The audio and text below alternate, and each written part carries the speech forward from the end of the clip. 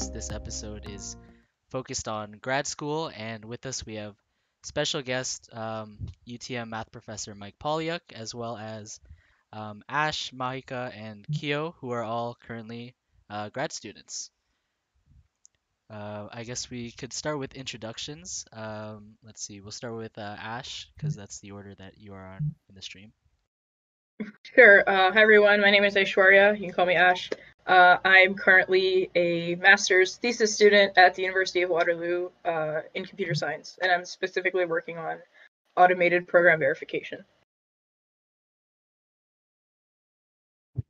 Hi, my name is Gil. I'm also a master's thesis student in University of Toronto, and my field is in systems. Hi, everyone.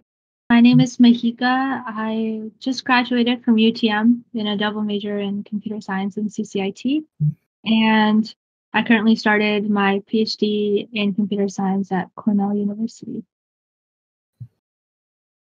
Nice. My name's Professor Mike Pawliuk. I am faculty at UTM. I'm a math prof, and I've been at UTM for 2 years. Prior to that, I was a postdoc at the University of Calgary. And then prior to that, I did my master's and PhD at U of T St. George.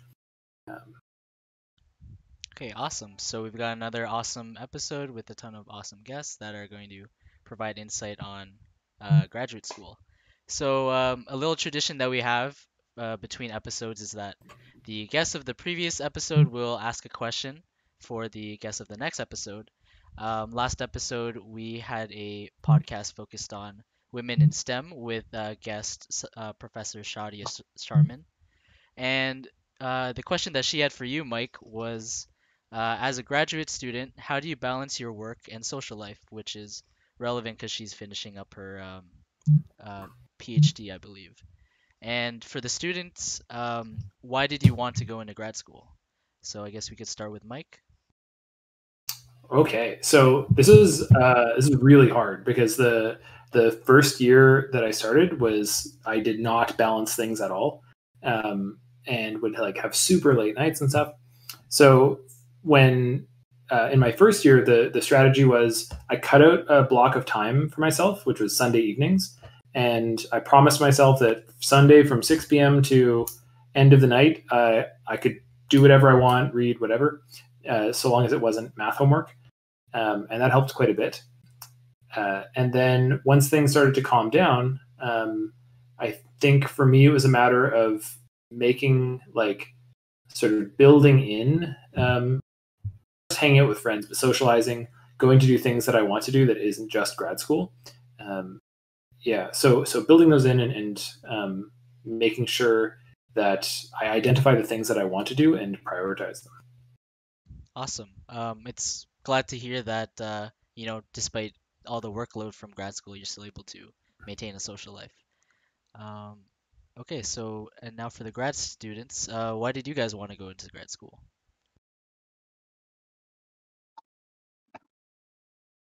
I'll start, I guess.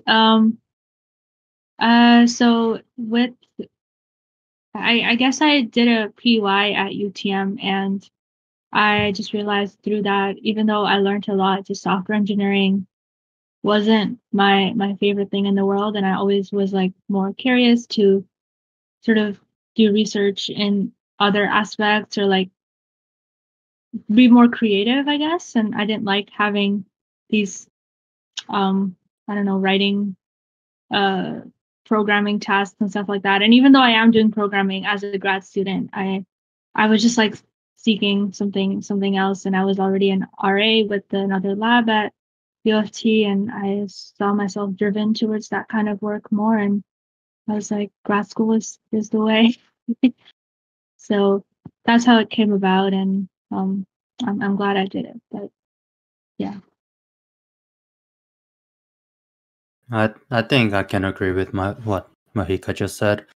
Another thing was that going into industry, I feel like I can kind of do even later down the road. But right now, I'm still interested in with my specific field, and I wanted to learn more in it rather than just go into industry now and start working.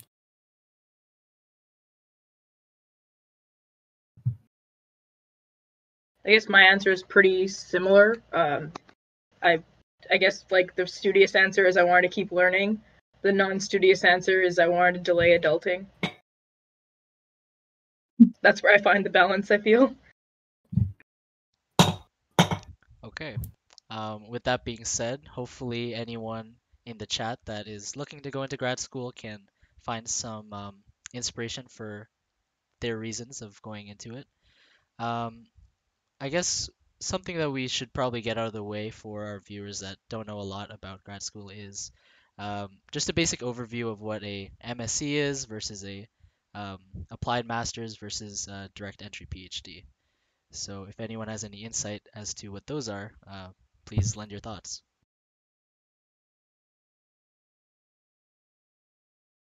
So I think the whole notion of masters is more Canadian thing than because if I remember correctly, I think US is more just direct entry to PhD. I think Mahika can put more insight to that.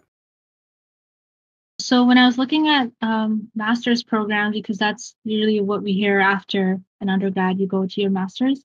All the master's program in the States were professional masters, and they required at least like 50K of tuition per year. And I was like, no, not about that life. So if I want to do research, the option was to apply for a direct PhD. But Canada has research-based masters, so that's nice. Right. So I think U of T offers two types of master's program. One's called MSc, which is the thesis based one you do research with, and there's also MSc-AC, which is the applied industrial professional masters that I guess US also provides. In the math department, we have two. We also have two PhD masters. One of them is a thesis-based one again, and the other one is just course-based. So you can complete it without doing a thesis, and something like 95% of people take the course-based one in math. Okay, very well said. I hope that provides some insight to anyone in the chat who didn't know about all of the paths that they could take after undergrad. We've got a question from the chat from Orange Navy. Do you think it's too difficult to be working in industry and learning at the same time?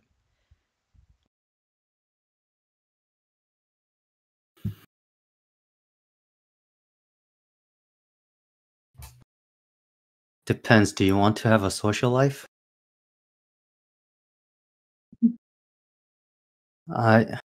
Because I think half of the I'm just getting into my master's, so I wouldn't really know, but I think half of the kind of master's experience is getting to know other master's students and talking to them, quite similar to how undergrad is. So I feel like if you want to neglect that part, you would have some time for industry, but I don't know if you would want to do that either. Yeah, I completely agree. I think doing a master's or research or just studying beyond is a investment of time and mental energy, and you should focus fully on one thing if you're doing that. That being said, it's definitely possible to juggle a few things at once. But doing one at a time and putting all your energy and efforts into that is going to be appreciated by like your colleagues, your research teammates, or just even people at work. I know there's also the option. Oh no, go ahead. I think it also depends on like what your strengths are coming into it. So for me, going into my master's, I was like weak relative to the other students. So I needed to spend a lot more time on the learning aspects, and I had to devote that energy to get up to speed. And at the end of my master's, I was at the same level. I was up to speed. But during my master's, I would not have had enough time to do other things. Sorry, Ash, you can go ahead. I was just gonna say that there's also the option of doing a part-time master's, I know. So I think some people who actually have jobs also opt for that because it kind of gives you that leeway to be doing a job as well as learning. Okay. Thanks for that. So, Orange, if you're in the chat still, um, I guess our guests have come to a consensus that they would not advise it, and maybe look into a part-time master's if you want to do that. So, thank you guys for that. Um, let's see here. How would someone know if grad school is right for them? What are the indications that they should go into grad school? I think you mentioned something similar, Mike, where you said you did it to get up to speed.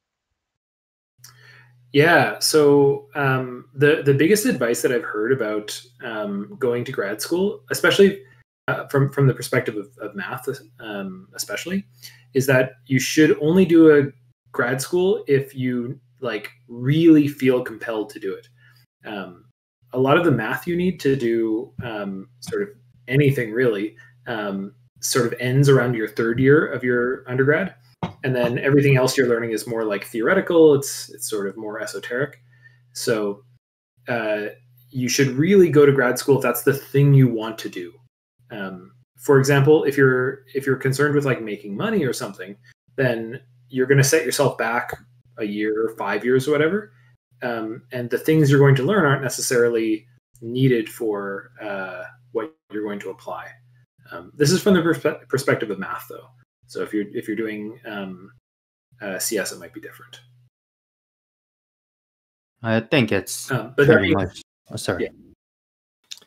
I was just gonna say that all that being said, you don't like if you think that grad school is for you, you should go for it. Like don't let other people tell you that it's not for you. If it feels right for you, then you should go for it. Like when we talk about grad school, do we mean like research in grad school or like doing an MScAc, for example, which is like applied? We're talking about research? I guess both. Yeah, I guess there's like a inquisition or curiosity for knowledge in both of them. Like if you really, really have that and you want to continue learning and not learning, then like contributing to your field or innovating something, or then there's like other paths that you can take. Yeah. I also had the same question, while in my fourth year, trying to decide what I wanted to do. And I did ask around, especially within the CS department. I think the answer was pretty similar to what Mike have just said. It's financially not a best idea. Like you can get a very stable job with a great income, even just out of undergrad. So if you wanted to go into masters, perhaps for the financial reason, then probably not a greatest idea. I think, especially for research, you would need to be super interested in that specific field to actually stick with it. But also that being said, research masters does not last too long. I think the minimum duration for U of T at least is like 17 months. And I think it lasts as far as like 2-3 years. So it's not, even if you don't like it, it's not a complete, it's not going to take half a decade for you to complete anyways. Are you saying something about the PhD program I'm in? No. Well, I mean, if you were already iffy, maybe that would be a reason to not go into direct entry. I'm joking.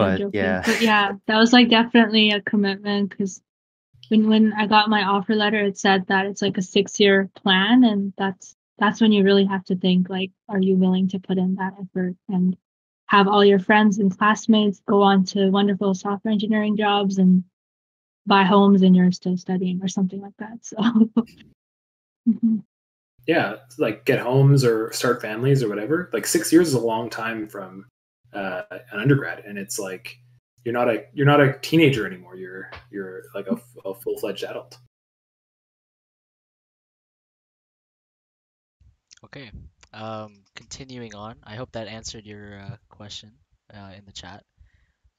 Let's see here. What GPA is required for grad school? I can answer for U of T, CS at very least, but it depends on whether you want to go into professional versus so MScAc versus research based, which is MSc. For the research based, they look more into your experience in research rather than your GPA. They do have a minimum requirement, but it's not very high. And I think they only look at your last year as well. So knowing the profs at U of T and kind of having the research experience would easily overweigh your GPA. But that doesn't go, I think for a professional, it differs a lot. I think that does require you to have high GPA and whatnot. Yeah, echoing exactly what you said. We typically don't care so much about a super high GPA, and especially that we don't emphasize the whole like 4-year undergrad or whatever. We care mostly about the last 2 years. What's your trajectory? So, for example, if you failed a first-year calculus course, we don't really care that much, but we do want to see that you've since taken harder courses and have succeeded in them. For sure. I think, and then when applying to a direct PhD program, when I talk to professors one-on-one, they say they don't care about GPA at all. So I don't think your advisor or professors really care about that. It's something that the admissions committee uses to just filter out applicants. If they're getting like 5,000 applications, they probably just filter by GPA and superficial ways as such. But also for international applicants or applying to other countries, you need to do the GRE, and those scores can sometimes outweigh a low GPA if you do really well on that. So. Yeah, and to reiterate the thesis program, definitely recommend like talking to professors and stuff before you apply, just because that's generally what decides whether or not you get in, rather than GPA. So like knowing a professor, knowing that you're interested in their research and seeing you as kind of like more of a colleague rather than like a student is always good for thesis programs. Okay, awesome. I think a lot of people in the chat will be happy to hear that a bad first year doesn't really bar them from going into grad school should they choose to do it. So it was pretty interesting that I guess Keo mentioned that the applied masters has a high GPA threshold, whereas compared to the research one, it doesn't really. So I initially thought it would be the opposite. Um, cool. Let's see. Moving on. What is the best way to get ready for grad school as an undergrad?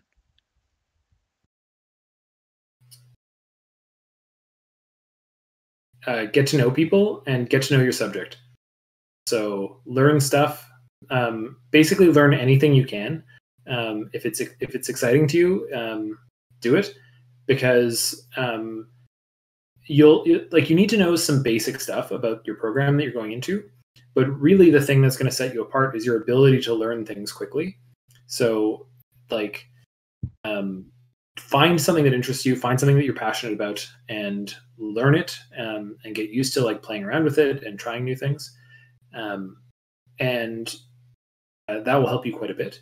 And then the second one is to do research as quickly as early as you can.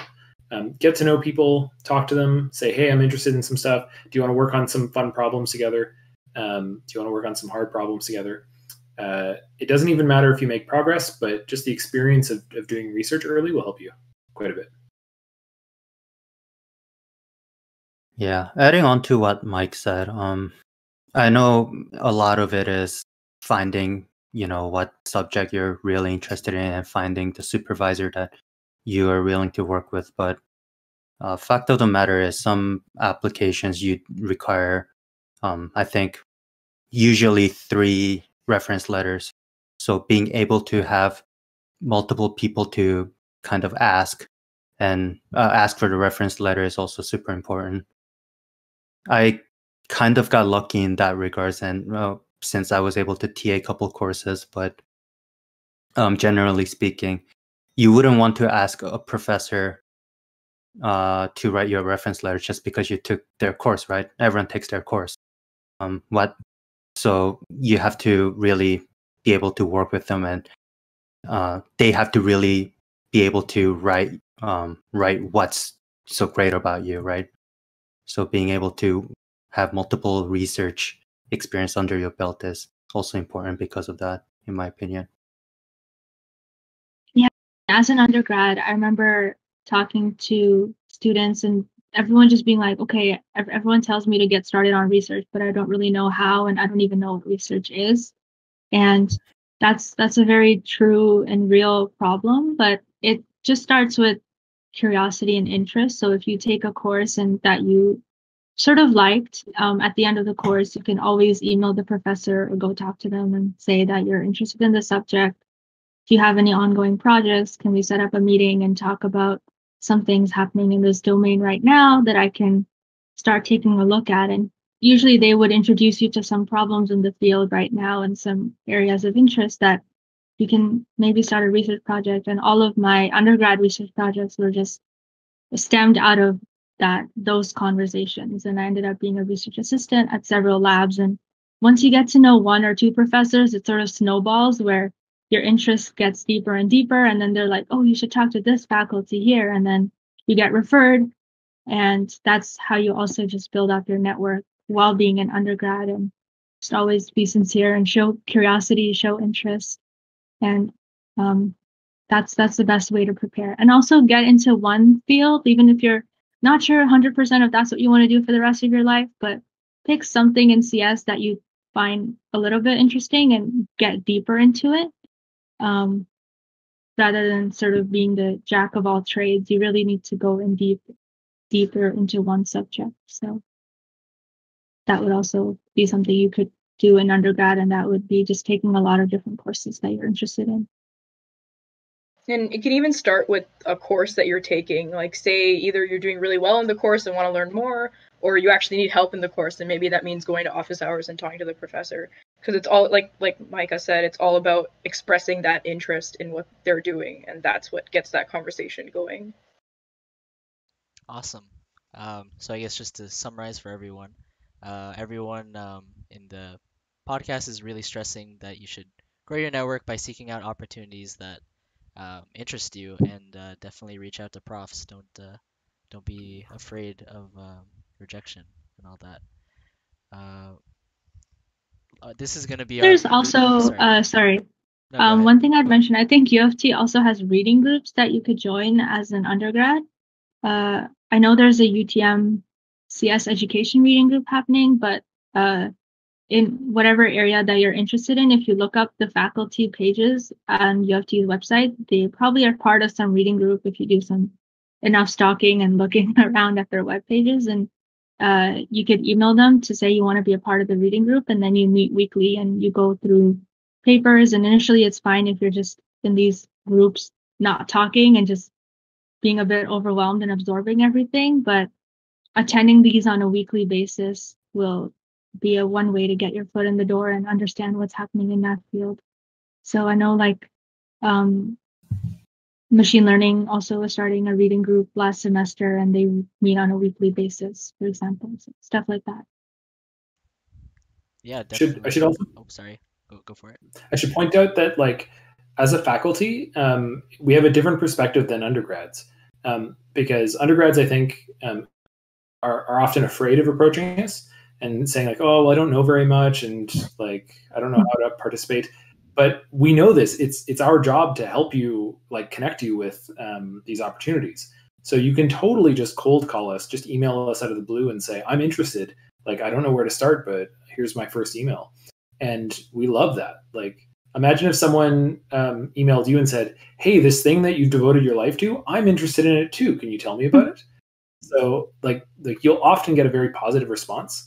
And the worst case scenario is they say, no, our lab is full, or we don't have I don't have the time for it. But that's okay. You just move on. Okay, guys, you heard it straight from a professor himself. Shoot your shot. They would definitely love to talk to you and have a conversation about that. So this is going to be our last question before we transition into the second part of the podcast, in which we're going to talk about the research and work of what grad school entails. But that being said, this last question is, how does funding work as a grad student? What's the financial situation regarding that?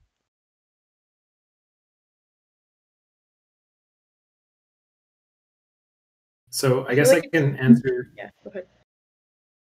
So broadly, in broad strokes, there's two sources of funding. Either you'll get funding from like NSERC usually, which is the Canadian government research, like Science Research Council. So you might get money from them if you apply for a grant. And if you don't, the U of T offers a certain amount of funding, which is guaranteed to you. Some of it is just a stipend. They just give it to you for doing research. And some of it is for like doing TA work and things like this. Yeah, it's different for everyone. I think they usually tell you that on your offer letter, and then according to that, it can change, go up and down, that kind of thing. It's always good to. It's very different, but like essentially, it's like stipend to TA. Usually waived for grad students doing research, so the university will pay for that, so you don't have to worry about tuition. And you usually get an academic stipend from the university. In return, you have to do research for them or teach. I should probably add that I think most of the answers are is for the research thesis based masters, but for professional, I think it's slightly different. I think you do have to pay for the actual course load and whatnot, since you're not technically doing research for them. But I think the applied computing masters has like an 8-month internship as part of it. Right. Which I think would cover the cost of tuition. Yeah, right. But that's not going to come right away. And the initial tuition, you would have to pay for it. For sure. Or grab OSAP as you did in undergrad. But for thesis-based, definitely they do give you research assistantship and also TA-ship to help you cover it up. And if that's not enough, which for CS I think is enough, but if it's not enough, you can apply for multiple scholarships and whatnot. Okay. With that being said, I hope that everyone's able to figure out their financials going into grad school. So now going into part two, what research studies have you done in the past that you're most proud of?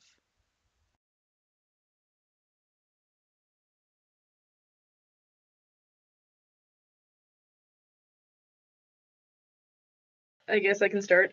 So I did, when I was at UTM, I worked with Daniel Zingaro, Larry Zhang, and another student, and we looked at why students find it difficult to learn dynamic programming. So for those of you who've taken 373, you'll know what I'm talking about. And that ended up getting submitted to a computer science education conference, and we presented there, which was a lot of fun. And I think that was pretty cool. I haven't done any publications as of yet in my master's, so that's probably the thing I'm most proud of, as it is the only thing I've published. I think the longest running research that I've been part of, which is still ongoing, I think it will be published soon, is related to helping file system applications to be more universal. Because right now, what's going on with current file system for Linux operating system is that for every file system, you need its own proprietary tool. And that's no fun for everyone. The developers need to kind of recreate the same thing over and over again. So we're trying to come up with some kind of interface to help with that. And I think I really enjoyed working with this because of how much in-depth knowledge it's required within the Linux kind of source code. I hope people can understand what I'm talking about, since it's kind of 369 and beyond type of thing. But yeah. It's really cool. For me, during undergrad, I took part in lots of different research projects, which is kind of a red flag too, because I was just jumping around. Like I did some humanities research as well, and my main research is in human-computer interaction. So different ways that humans interact with computers, which is self-explanatory. But a research project that I'm working on right now that I really, really like, and it's with someone at U of T. It's using smartphone sensors to detect and predict whether someone has depression and anxiety. So it has to do with mental health and data science, as well as a little bit of machine learning. And I'm working with two professors. One's in the Faculty of Information in downtown, and one's in the Faculty of Computer Science in downtown. So it's a nice set. And we recently got a COVID research grant to do this research because this is something that people are experiencing during quarantine. So I think that's been really meaningful and nice, and we hope to publish a paper about that next year. So fingers crossed. That's really cool, Mika. It reminds me of the ethics course I'm about to teach in the fall, because we're going to use examples like that of like that sort of project is beneficial. It's good. You have to use it for the right reasons. So Sure. if you're interested in that, take that course. We had a hard time passing ethics approval for it. Interesting. So for me, my most beloved research project starts in the story of it starts in my PhD. So before I had decided on a thesis, I went to a conference that was interesting to me. I met someone there randomly who was like, "Hey, you want to work on this project together?" We did. That became my thesis, and then later on, once my PhD was finished, I was invited to a research workshop that was 4 months long in Prague, and I was just surrounded by experts and people teaching us all the stuff they know for 4 months. And so as a group of maybe 9 of us, we read through a pretty hard paper that was very challenging, and we all had to work hard to understand. And we were all experts in a different thing, so we all added our own little thing to it. And we ended up writing a really nice paper, the 9 of us, even though, like, on our own, individually, none of us would have been able to do it. So it felt really good to get these really robust, interesting results from as a group. Okay, awesome. It was really interesting to hear all of these studies that you guys were involved in. I think I can say that the chat also loved that discussion. This seems to have blown up after that. So let's get into the next question, which is what are some topics you would like to research in the future?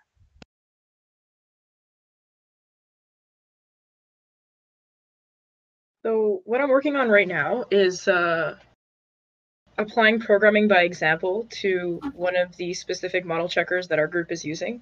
And I was talking to, so programming by example, there's a group at Microsoft called PROS Research Group, where they've kind of built this engine that works with a lot of different programming by example things. So basically programming by example, as the name kind of suggests, is that you're kind of given like a couple of inputs and corresponding outputs, and to be able to synthesize a program that takes those inputs and gives you the corresponding outputs from that, which is actually pretty interesting, I think.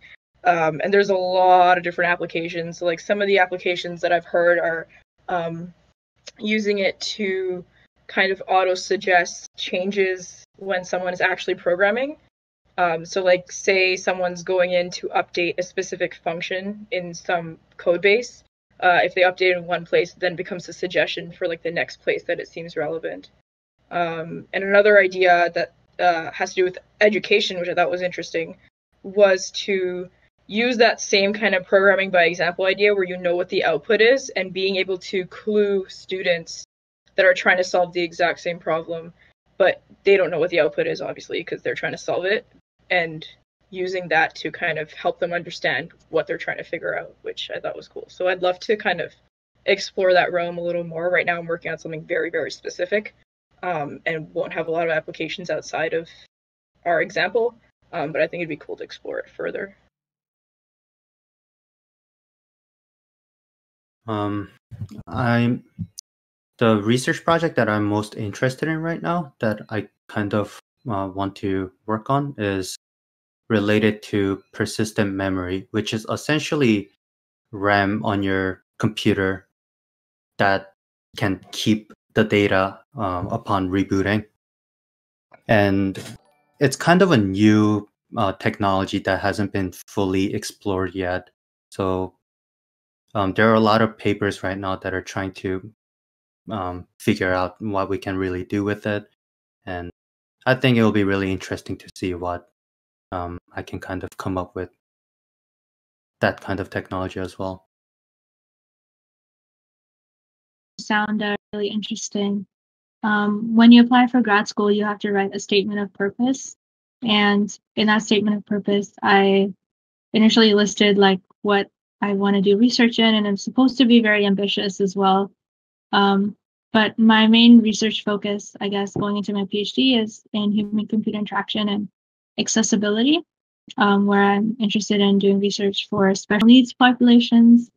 And one thing that I recently found out that I can see myself doing in the future is this new technology of mid-air haptics. And not sure if you've heard of it. I hadn't heard of it a few months ago, but haptics technology is like basically phone vibration. That's what we know haptics as, when our phone vibrates when we get a message. But mid-air haptics is caused by ultrasonic waves. So there's a mid-air haptics device, and you can basically feel things in mid-air because these waves are sent out, and because of those vibrations, you could feel physical objects in mid-air. And I was thinking that that would be so cool and so interesting to use that for doing research for people with vision impairment or low vision, and seeing how they can better understand the world and understand their surroundings with mid-air haptics technology. But again, that's like very specific too. So, but mainly focusing on accessibility and using ubiquitous computing, IoT, and every sort of thing that I can to facilitate better work for those populations. That sounds super cool. So my project is a lot more down to earth in a sense. So the next research project I really want to do is I want to sort of redo Math 102, the Intro to Proofs course. And my big idea is to make a skill tree for the course. So at the beginning of the course, I give you this like huge tree, and I, for each point, tell you like, here's a skill that you'll need to learn. Like the basic skills are near the center, and then the more advanced skills are on the outside. And if you want to get to those outside ones, it sort of shows you exactly what you need to do. You sort of do 5 problems in this area, and then you've sort of mastered a simple thing, and then you can go on to the more advanced skill. And in this way, I think it would give people a lot more sort of self-guidance and power in deciding like how they're going to learn the course. Because math especially is very, and computer science, it builds on itself quite a bit.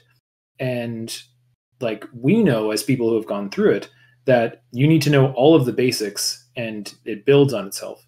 Whereas I think beginning learners often think like, okay, I'll just skip this part. It won't be that important. And I'll just flub it on the exam or whatever. But that's the recipe for failure. So that's my big research project is I want to redo it and build it in a way that's more like student focused. Awesome. People in the chat really loved all of these research ideas, so I really hope that you guys get to explore them in the future and hopefully eventually read a paper about them. So if that happens, please let us know. I'm sure everyone would love to read those. Um, I guess for Mike, let's see. In the chat, Ken says, "Hi Mike, it's me, your favorite student." Miriam says hi too. Hey, hey, Marion. And with regards to your map idea, there seems to be some excitement around that. Philofi says D&D Matt 102 smiley face. I was thinking of like Diablo 2 or like Path to Exile or something, where you have these like you put in these gems or whatever, and it sort of builds its way out. That's what I'm thinking. I'm sure that would score very well with anyone who plays video games in your chat, Yeah, in your I, class. I see. Man of Culture as well. Path of Exile is a great game.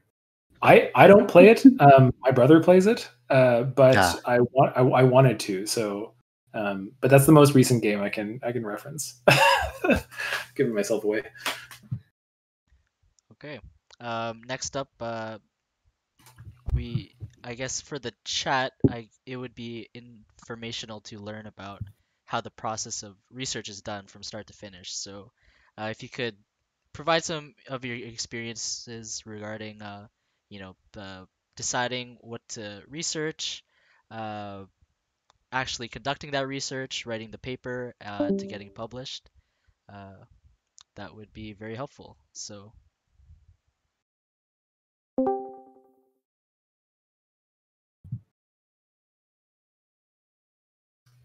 So maybe I'll start since I have the most research experience. Um, it all starts with just being interested in stuff. So the more curious you are, the more interested, the more you'll start to learn interesting problems. And most researchers have like 5 or 6 problems on the go at any given time.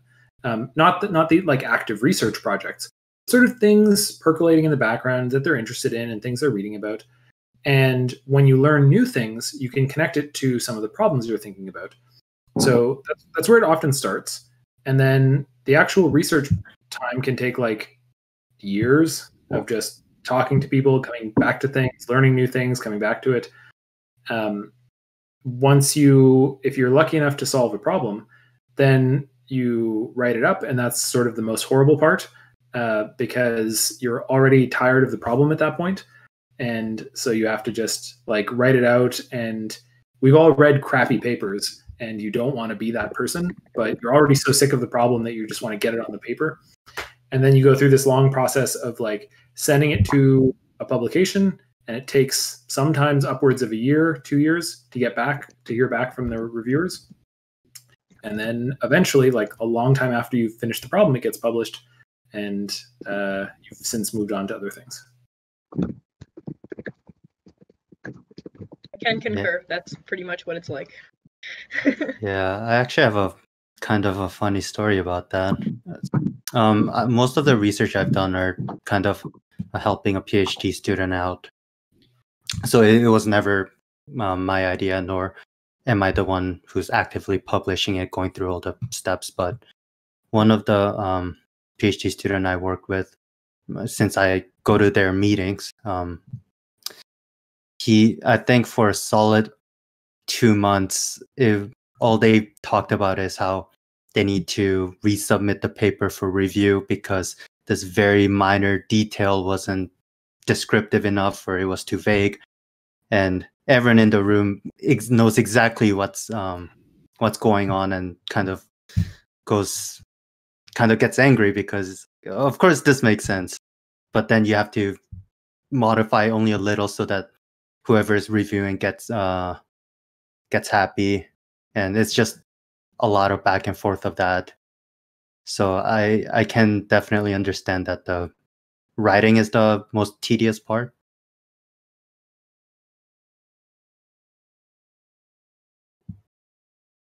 okay. I hope that provided some insight for everyone as to how research is conducted. Um, sounds kind of frustrating, but ultimately very rewarding, I'm sure. Um, this is going to be our last question uh, for this section, and then we're going to do our question handoff for the next podcast. Um, so, our last question is what is your favorite course you have taught or TA'd?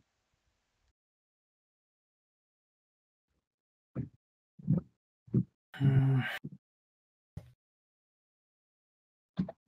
I probably have two. One from U of T, one from Waterloo.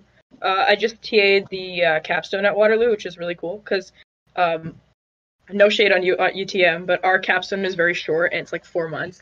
Their capstone is like a long 2 years, and they have to have like a full user base by the end of it if it's like an app and stuff. So like I only got to work with them for one term, but it was really cool to see some of these like projects that like they actually want to get out into the world and like actually do stuff. My favorite one at UTM was probably 258 because working with the DE2 boards are really fun. I think my favorite course that I've TA'd so far is 209. Um, which I think a lot of people would kind of hate me for saying it just because of how infamous 209 is.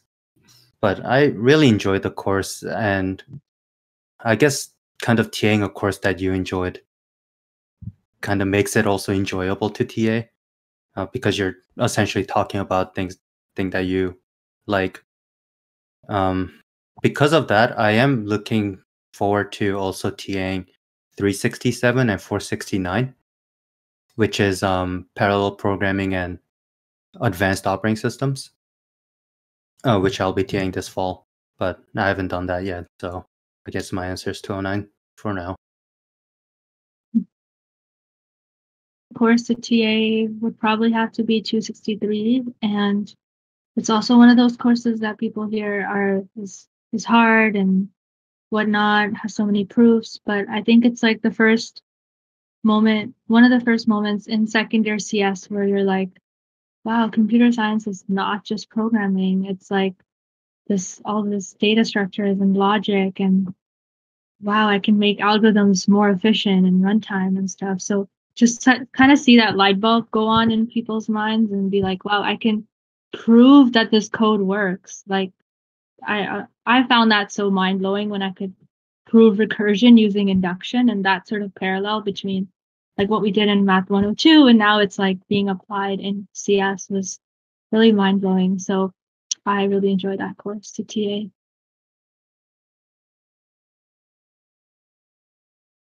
So I'll give two answers to this because one's not a real answer. I'm really, really excited for in the fall. I'm teaching CSC 398, which is an ethics for computer science mathematicians and statisticians. It's a course that the UTM desperately needs, and I read a whole bunch about it this summer, and it's the material seems to be super cool, and I think it should just be a fun class. So I'm really excited for that. It's going to be totally different from like teaching first year math classes, which I'm excited for. But this doesn't really count because I haven't taught it yet. So the course that I have taught that was sort of most dear to me was maybe Math 102 in the fall of 2019. So the most recent fall. It was the first time I ever coordinated a huge course. So we had like almost 1,000 students. And I just love I love Intro to Proofs. It's a super cool course and teaches people how to like think in a way that's different from what they're used to, and it teaches them a way to like sort through their own thoughts and like make sense of all the like crazy math that's going on. So I love that course as an undergrad, and I love teaching it now. It's a very exciting course for me. Awesome. I'm excited to TA courses in the future, given what everyone said. I've only TA'd 148, so we'll see what happens. And I think everyone in the chat who can't take Mike's course on ethics, I think you guys definitely should, considering how excited he is for it. Um, so that's about it for us. Now we're gonna try to come up with a question for next week's guest, which they're gonna answer at the start of the episode. Um, Next week's episode is going to be about math, the applications of getting a degree in math, and I'm not sure if it's confirmed yet, but we are hoping to get Professor Parker Glenaddy on as a guest. So, uh, So yeah, So Mike, think of a question that you want to ask Parker. And so Parker and I are dear friends. We did our PhD together. So I'm trying to think of a question that he would like to answer and wouldn't put him too much on the spot. So I think one of the so Parker and I both juggle quite a bit, and my question to him is, what is it about juggling that gets him so excited, and how is it related to math other than site swap? okay, I'm excited to see what he says to that. I also juggle, but I haven't learned any tricks yet, so just a standard three, yeah. That's awesome.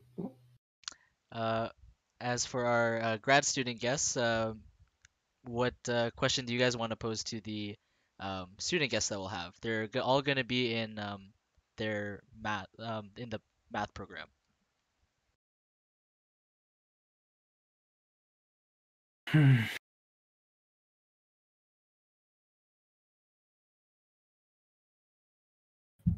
Blanked. I have no questions. What do you say to people when they say I can't math? Okay. I think I've always wondered that because everyone can math. Definitely. Okay. So that's about it for the episode. I'm gonna go through the chat now and try to pose these questions that I missed to our guests. So let's see here. Um, from Orange, she says, concerning internships, what kind of internships would you do as a grad student?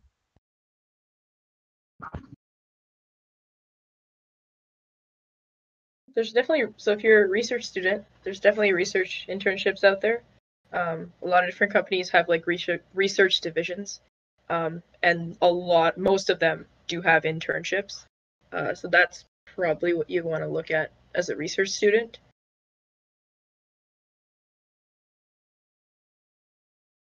Yeah, this one's kind of hard to answer just because of how broad of a question it is. Like the general answer will be do an internship in whatever you're interested in.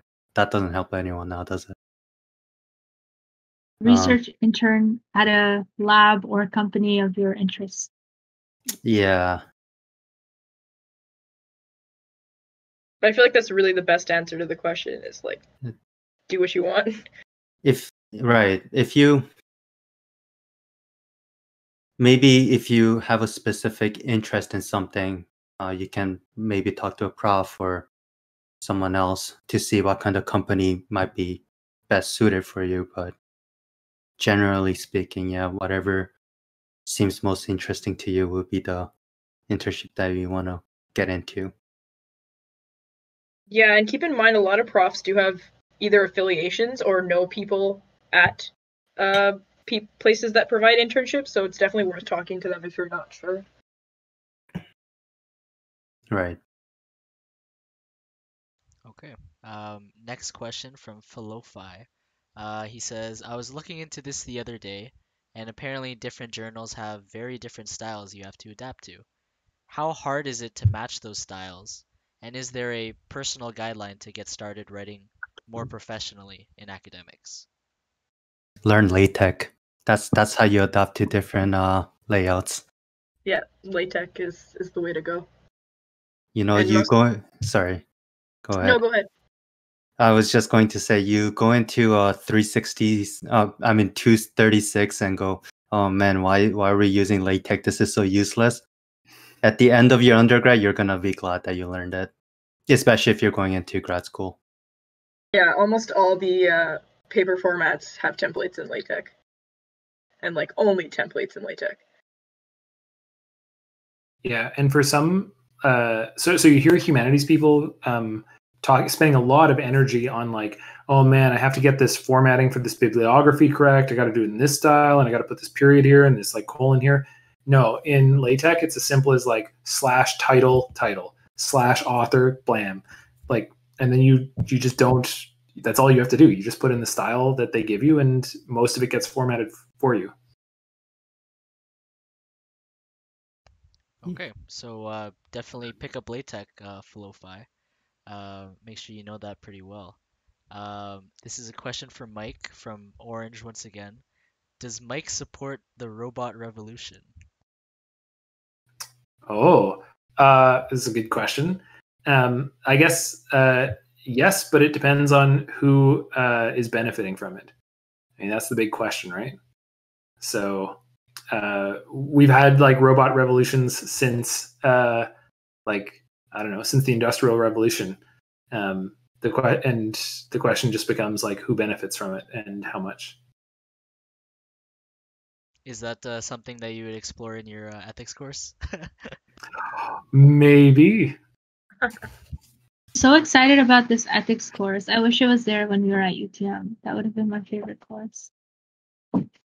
Yeah, it totally sounds like the type of work you're doing has like threads inside of it, and I think you would find a lot of connections with the work you're doing. Yeah, I think it's something that's also gone through my mind during undergrad when, like, I remember a friend of mine was applying to Amazon. Like, I'm just saying that for example, and then we heard news about them and like factory workers at Amazon and stuff like that, and they were just like, "Well, I don't care. I'm getting paid." And I was like, "Yeah, that's true, but do CS people have a responsibility towards ethics or not, and are they just coding and programming and they don't care where that code gets applied?" So Great questions. Okay. Thanks everyone in the chat for asking your awesome questions. I hope that provided some answers. And with that, the fifth episode of the podcast is concluded. So I hope that everyone was able to learn a lot from our guests and their awesome experiences.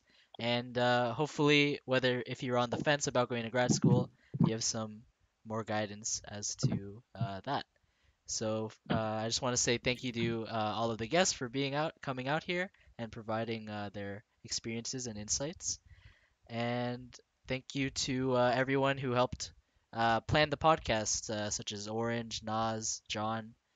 Um, is there anything that you guys want to shout out at the end? Just want to say thanks. This is really fun, and glad to see some people I know again. Yeah, thanks for having us. It's nice. Yeah. that's really Also, CSE 209 is a great course. That's an objective fact. that's the last sentence of this podcast. Right. That's how we conclude. Okay, sorry. One last thing from Ken. He's begging me to ask this. Mike, do you remember me? I took your course 3 times in the fall. You never picked me to answer the questions in class. Yes, I remember you. I'm sorry. It's possible that your answers were too good, and I wanted the weaker students to have a chance to answer, and your answers would have been too smooth, too clear. I needed them to like think a little bit harder. Okay, there you go, Ken. All right. Thank you so much to all the guests this week, and hopefully everyone will tune in next week for our episode on math and what you can do with a math degree with hopefully Professor Parker Glenaddy. So yeah, that concludes this episode. Thanks everyone for watching.